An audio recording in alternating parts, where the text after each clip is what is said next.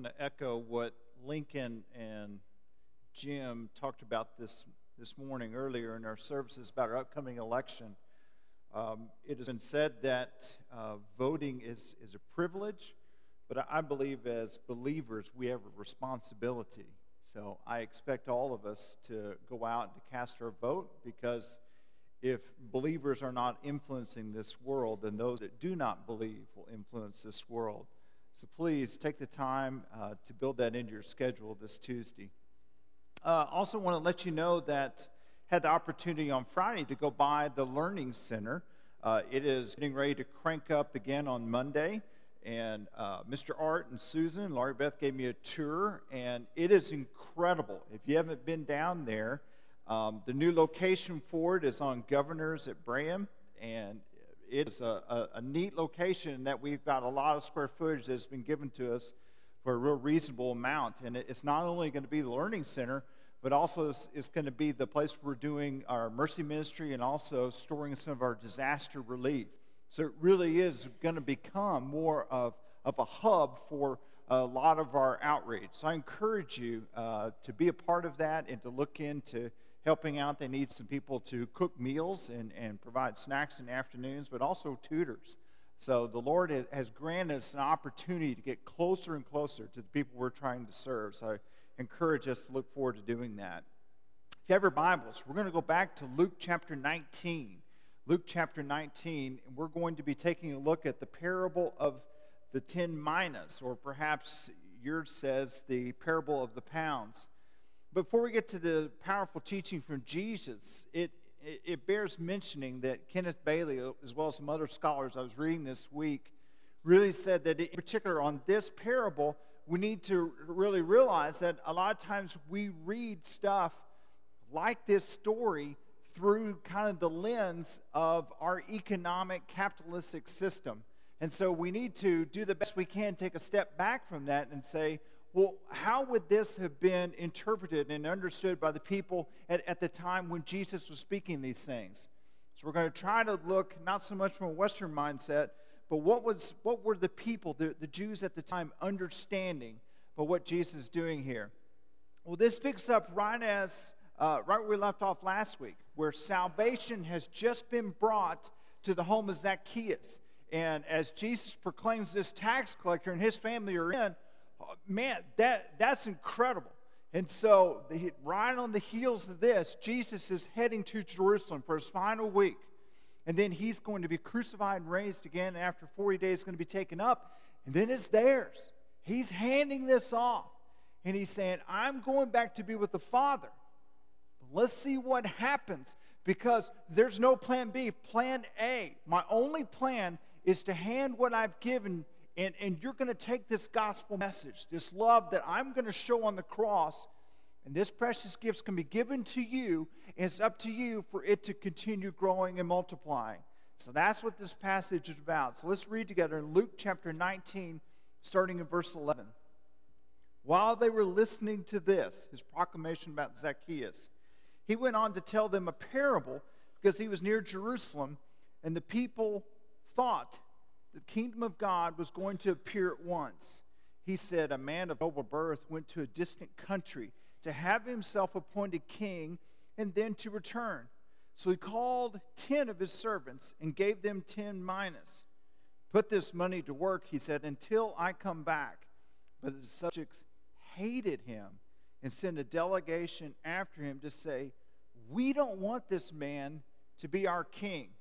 Now, this is very similar to Matthew's telling of this, but I have to tell you it's a little bit different. So I want us to look at the aspects that Luke puts into this. Some scholars say this is even completely different than Matthew's telling. This is a whole different story, but I don't want the two to bleed over to where we just think it's like Matthew's telling. So as the story begins, we've got this nobleman that's given a speech. And so he calls his servants together, and he says, I'm going to this distant country, and I'm going to make a case that I should be king over this land. And so I'm going to be gone. It's going to take some while to travel, and I don't know how long it's going to take for me to make my case and for them to kind of do some of the vetting and the process. But I promise you, I'm going to come back, and I'm going to be crowned king over this land. this whole thing seems weird to us, but that's precisely what happens with Herod the Great when he has to travel to Rome in 40 BC. He goes and he says, I understand that Israel is under your occupation, but you still need a local that's ruling over things. And so he goes and petitions that I should be this person. I'm going to be a king. Now, in some ways, I'm going to be a figurehead king because you're going to be calling the shots, but I still want to be the person that you talk with, the correspondence. So they talked about it for a while, and they said, okay, Herod, you can be king. Walk back in and say, Rome said it's okay. Now, his son wasn't given the same title. But so this is very fresh on their minds. But this nobleman in Jesus' parable is confident he's going to receive his appointment. But not everyone else agrees that he should be receiving this title of king. But nevertheless, the king calls together 10 servants, and he gives them each 10 minas. Now, that's kind of a Greek term, but what it basically means is he's given them enough cash, the same amount of cash that a normal workman would make in about a third of the year, about 100 days labor. 100 days he's given it. So capital is really hard to come by, and so to be flush with cash and be given this sack of money, this was a big deal. And so he goes and he gets this. In the NIV, he tells them, put this money to work until I come back. In the English Standard Version, it says, engage in business until I come. So in our Western mindset, we kind of think of a Donald Trump-like character that's calling together some potential people, his apprentices, and he's divided them up, and he says, oh, okay, I'm going to send you out with a lump sum of money, and here's your task, and the team that doesn't perform as well, someone on that team is going to hear the magical words, what? You're fired. You're fired. Okay, so there's doom. We've got to produce. We've got to come up with this. And so that's kind of what we're thinking about. But the verse could also be interpreted as engage in trade because I'm coming back. It's kind of a subtle difference. Let me put this in a modern day setting so we can kind of get what I think Luke is trying to bring out in this story of Jesus. Imagine Mohammed Hosni Mubarak, the former president of Egypt, and it's his last days of power. And can you imagine he gets together some of his servants, and he says, I know that you've heard some of the turmoil happening outside the palace. In fact, we've been kind of quarantined in here, so to speak, and surrounded. I'm getting ready to go off and take a little vacation, well-deserved. Okay, so I'm going to go do this, and I know it appears this whole Arab Spring thing is not going my way, and sure, I admit I have a few enemies, but do not fear. I'm going to come back into power. In fact, I've ruled over Egypt for almost 30 years. Don't worry about that. I'm going to prevail. But until then, I'm going to give you some of the king's treasures. And so here's a big pile of cash, and what I want you to do is go into downtown Cairo with this capital, and I want you to open up a business in my name. Why not Mubarak's Mufflers or Hosni's Hosieries? Yeah, something like that. Something that bears my name. Something that shows you're with me. Even though I'm off and I'm doing something else, I want people to know you're my servants, that we're connected here. And when I get back, I'll check in on you when I return. What would you do with the money when Mubarak skips town? What are you going to do? Well, the plot thickens here because it says in Luke 19, verse 14, but his subjects hated him and sent a delegation after him to say, we don't want this man to be king. I don't think he's talking directly about the servants that have been given this money, but as they kind of do a straw poll around town, he doesn't have a whole lot of people that are willing to follow him at this time. It's not the popular thing that's out on the streets. But he says, I still want you to follow after me. And so these servants have got to figure out. So when you add in this element of kind of political instability, the only sensible thing and prudent thing to do was to take this money and just kind of put it on hold, to bury it, so to speak, until you figure out which way the prevailing winds are going to blow. Is it going to be the nobleman that steps up, or is it going to be someone that's in opposition to him, his known enemies? Those two camps are both up for election. And so, man, do I go and declare here, or do I kind of wait? Do I kind of waver here? A few years ago, our small group was hosting a Super Bowl party. And we had most of the guys were in there watching the TV, and some of the moms were as well. But there was another group, just kind of talking, not really engaged at all. And the kids, well, I hate to tell you, they were kind of running amok. We weren't really paying attention. They're all kind of doing their thing. What was interesting is every time we kind of shout and cheer or some big play would happen, one of the little girls would come in and she would say, "Who's winning? What's the score? How much time's left?" And then about 30 minutes later, she'd come back in. Who's winning now? And what's the score? And after about the third time, her father said, "Honey, you don't really care much about this game. Why do you keep coming to get these updates?" And she says, "Well, once I know who's going to win, then I can tell people that's who I'm for." And it's true. And with this delegation that's following the nobleman, no one knows how this is going to turn out. And so the servants are kind of caught there in a lurch. But by giving this money out, in essence, what the nobleman is trying to say is, are you willing to risk openly declaring your allegiance that you're with me while I'm out of town, when I'm away from you? Are you going to be my loyal servants during my absence, when there is a popular sentiment that many oppose me in my rule? People are taking sides here, and I'm asking you, are you on my side or are you not? I had the opportunity to spend some time this past week with Scott Martin's brother, Carl, who lives over in Istanbul, Turkey. And we were playing in a golf scramble together, and so I was intrigued. I said, Carl, what's that like? He said, well, I'll just tell you that I'm in a place with 4,000 believers in a country of 72 million people that don't believe. 4,000 versus 72 million. So in essence, he says, I'm like I'm on an island in a sea of Islam. That's what it's like, and that's where his family is. And so he's living in a world where the majority of the people around him say, we don't believe what you believe. And we don't believe in the teachings. And we're certainly not going to put ourselves under the rule of the person you say is your master. What an incredible place to live. What an incredible place to raise your children. Talk about convictions that you've got to have if you're standing up for that. It says the nobleman is handing out the bags of coins to his servants. In essence, he's saying, once I have returned, and I'm going to, and I have this kingly power, I know it to be true, then it's going to be easy for you to say, oh yeah, I was with you all along. That's not what I'm interested in. I want you to declare now.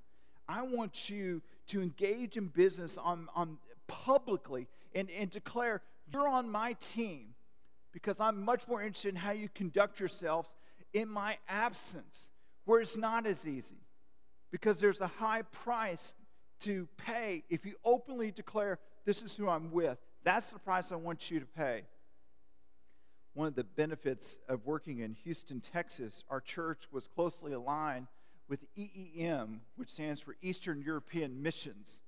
And what was interesting working with Eastern European Missions is it was incredible to see how they have been invited just recently, in the past few years, into the Ukrainian schools. Okay? So what was happening is within the schools, when they're totally living a secular existence over in these Eastern Bloc countries, they saw the morality just going to the tank. And so they said, we've got to do something. So they have invited Eastern European Missions to provide them with Bibles and faith-based curriculum to change the hearts of their children, to hopefully change their nation, which is just incredible, since in America we're trying to do the exact opposite. But what's interesting watching this is they said, we want to change the hearts of our people away from the communist propaganda. And so as you start talking with these people, it's very encouraging to see their passion and what they choose to do with this awesome opportunity in this mission. But I have a lot of respect for all the people that are involved with the EM, but I also have a greater level of respect for those that have been working pre-1991. Because in 1991, that's when the Iron Curtain came down. And the ministry changed dramatically. And instead of saying, please come in, at that point, it was illegal. And so you have people that are working for Eastern European Mission that are literally putting their life on the line as they're carrying suitcases full of Bibles. Because the message of EEM is the Bible. We want everyone to get it. You see how that changes? You see what it means when you're carrying Bibles across, your life is on the line? Luke 19 and verse 15. Let's see what happens. He was made king, however, and returned home. Then he sent for his servants, whom he had given the money, in order to find out what they had gained with it. Well, in spite of the best efforts of the delegation to dissuade those that are power brokering and are trying to make this decision, he was crowned king. And so he begins checking in with the servants, and that becomes his first order of business is on day one is, okay, let's kind of see what's been happening here. Well, key to understanding what he's after is the Greek word dipragmatisado. Kind of a long word, and it's a mouthful. But in interpreting this word in the Greek, the Syriac, Coptic, and most of the Arabic versions take a different stance than what a lot of Western texts have. What they have interpreted is how much business has been transacted. I know I'm getting off in the weeds, but this is important for us. Most of the Western texts read how much has been gained by trading. See, in kind of our versions, in our mindset, when we're focused on this, we're looking at results. Show me the cash. Show me the results of what's been happening. But the former is seeking to discover the extent to which they've gone out and conducted business in his name. It's not as much on results. It's how much have you gone out and done. So he's asking to see their ledgers, not to see the results, but he wants to see activity. He wants to see what you've been up to. Have you openly gone out while it's been risky for you to do so in my name? So he calls them to take a look and to assess the level of activity in public exposure. So it's a lot more, as we're going to see, about faithfulness than it is about revenues. Let's look at Luke 19, verses 16 through 19. The first came before him, saying, Lord, your mina has made 10 minas more. He said to him, well done, good servant, because you've been faithful in a very little. You shall have authority over 10 cities. And the second came, saying, Lord, your mina has made 5 minas. He said to him, and you are to be over 5 cities. So in both cases, what he's affirming here and commending them is for being faithful, for getting out there, for openly declaring, this is my master. It may not be popular, but this is who I represent. So this is who they've made a decision to be out there. And their reward is not bonuses based off their results. What they're given is more responsibility. This was a test to see if you're loyal and a subject that can be trusted, that I can bring into my administration and put over greater things because you proved your faithfulness to me. Secondly, notice that the source of the benefits and the multiplied minas, the minas themselves. It's like the gift has been put out there, and it's the gift that the faithful servants have just put out there that has produced the results. Let's read again in verse 20. Then another servant came and said, Sir, here's your mina. I kind of kept it laid away in a piece of cloth, and I was afraid of you because you're a hard man. You take what you do not put in and reap you don't sow. His master replied, I will judge you by your own words, you wicked servant. You knew, did you, that I'm a hard man, taking what I do not put in, reaping what I do not sow? Why then didn't you put my money on deposit so that when I come back, I could have collected it with interest?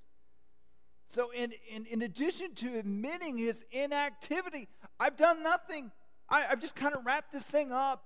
I've kind of held my own. At least I didn't lose anything. he outright declares, I haven't been out there on your behalf. No one knows of my allegiance, because the gift that's been given to me has been wrapped up and held in secret. Well, I got it. I've got this wonderful thing from the Master, but no one out there is going to know what I've got. I've been holding it, but not trading for it in public. I read a recent article in the Washington Post that's discussing the campaign contributions in this recent presidential election.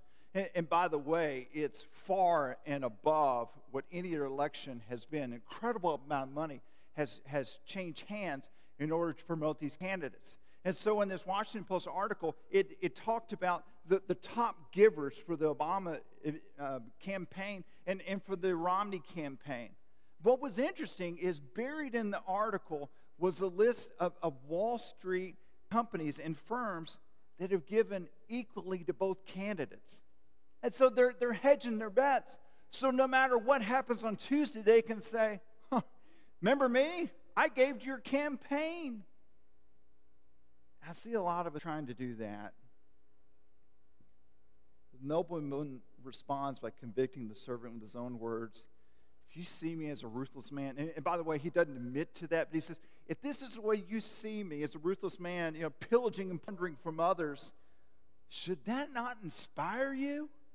If I'm a ruthless guy, as you say that I am, that should inspire you even more to align yourself with me. At the bare minimum, you should have stuck it in the bank to collect interest.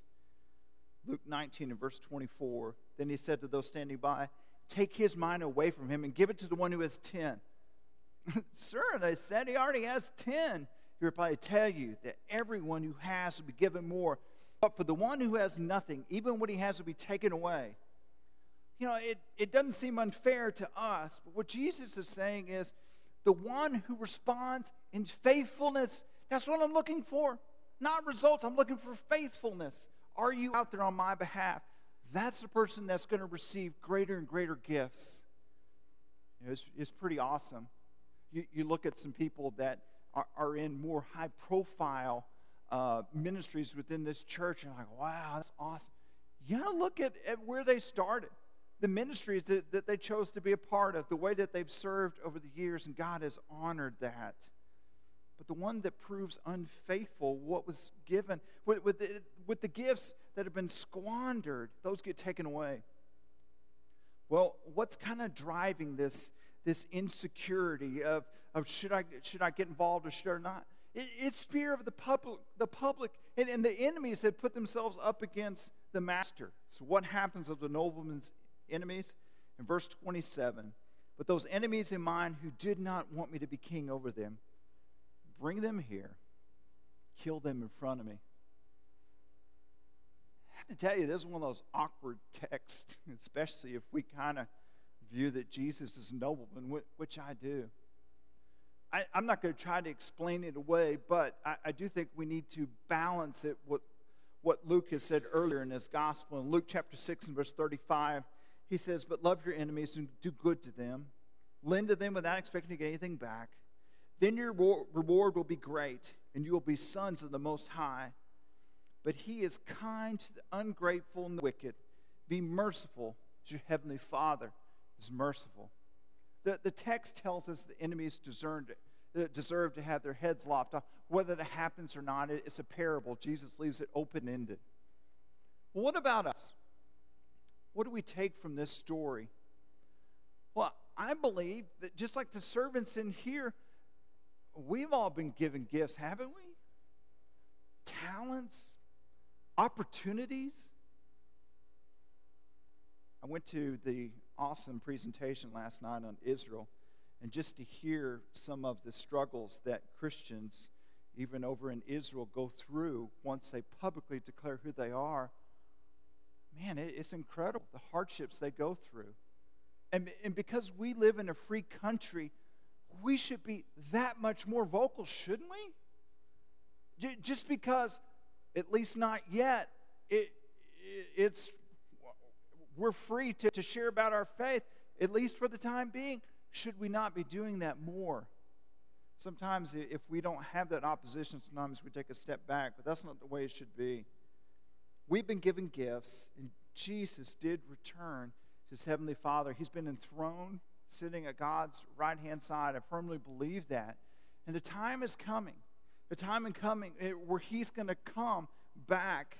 Judgment's going to be pronounced, and he's going to come to deal with his servants, both the righteous and the unrighteous. And he's also going to take care of the master's determined enemies at that time. That day is coming. So how do we respond in light of these realities? The first is we're called to be visible. We're called to visible faithfulness to our invisible master. Simply put, he expects us to proclaim our allegiance to him in all we do. He expects us to get out there in our words, in our deeds, and the things that we're passionate about. And our life testimony should proclaim, this is the most important thing in my life. This is all there is. And I'm not talking about an in-your-face type of argument. I think the church has tried some of that, and it didn't bode well within the world. But I'm also not talking about covert ops, to where no one even knows about your faith relationship with the Lord. We had a family that went to this church several years ago, and they lived about 30, 35 minutes out. As their children got ready to go into the middle school program, they made a decision, even though they loved this congregation, that they wanted their children to be in a youth group with peers from school. And so they bit the bullet and decided to attend another church. And so this summer I had the opportunity to connect with him just to see how things were going. And he said, well, it was the wildest thing when I walked into church. He said that the first Sunday we walked in, he said, one of the guys that I've worked almost side by side for the past 7 years was a shepherd at that church. He goes, I didn't even know he was a Christian, and he didn't know that I was. And he was excited that he was telling me how wonderful it is. He found out different believers in his work environment. I was discouraged that you've got a core member of this church and an elder at another church that worked side by side for 7 years, and neither knew not only that they're a member of Church of Christ, that they had a relationship with our Heavenly Father. I understand that in school and in our neighborhoods, and we've got to watch it and be careful how we put in a good word for the Lord, but we've got to put that word in. It should not be a shock to those that have lived next to us for years that we're believers. The guy sharing the cubicle should know Jesus Christ is the center of my life. That's what everything else revolves around, because if he doesn't, we're not being faithful messengers of the gift God has given us. We just aren't. You know, Paul was not one of the most eloquent of people, but he gets out there and he shares, and he said, I planted the seed, Apollos watered it, but God made it grow. But we've got to, even though it's not us that do it, we're the ones that are casting this, which leads us to, man, our second point is we're called to fear the master more than we dread his enemies. We just have to look around. We can't straddle the fence anymore. If we're united with God, it's going to mean we're going to have a hard time being united with the ways of the world. Well, one thing, Jesus doesn't stand for it, but the world doesn't either. I don't know if you've noticed. There is a real pressure for you to be part of the status quo. There's a pressure for you to think and laugh at the same jokes and to do the same things on vacation and to act in certain ways. And if you step up and say, that's not me, there's friction there. But we've got to fear the master more than we dread our enemies. You know, the servant who hid his mina was not dismissed. Instead, he was judged unfaithful. At the end of all, what was given to him was taken away. One of my favorite proverbs is Proverbs 9 and verse 10. The fear of the Lord is the beginning of wisdom, and the knowledge of the Holy One is understanding. I'm really a firm believer that if you're kind of wrestling between which world that you really haven't spent a whole lot of time with God. Because what I'm finding is the more I understand about God, and it's a lifelong journey of discipleship, the more time I spend with Him, the less some of the voices in the world, that volume gets turned down, doesn't it? As we're turning up God, a lot of that just doesn't matter anymore. The things and the popularity, I know it's tough. Middle school, man, it's tough. It's next to hell. It's going to get better. You'll get through middle school and high school. As your identity becomes more in Christ, it doesn't matter what the guy across the cafeteria thinks about you. It doesn't. But that requires us to know the Master and spend time with Him. And the final thing is, as far as evangelism, number 3, we're called to trust the power of the Master's gift. I'm going to let you off the hook on something. If you're bringing someone to the Lord, it really has a very little to do with you. It's just more about giving them the gospel message. That's where the power is. You know, I'm flattered when people come up or they'll send me an email and say, man, I really appreciate that message, or man, that class really helped me and stuff. And my standard response is, that was a powerful passage, a powerful text we looked at this morning. I don't want any amens. The power is not in the vessel. It's not. The power comes in the text, in what God has done and how He's inspired these authors, and what the Spirit does with that proclamation. How am I convinced of this? Sometimes you guys will come up, when you said this, and this, oh, that hit me. I'm like, I didn't say that.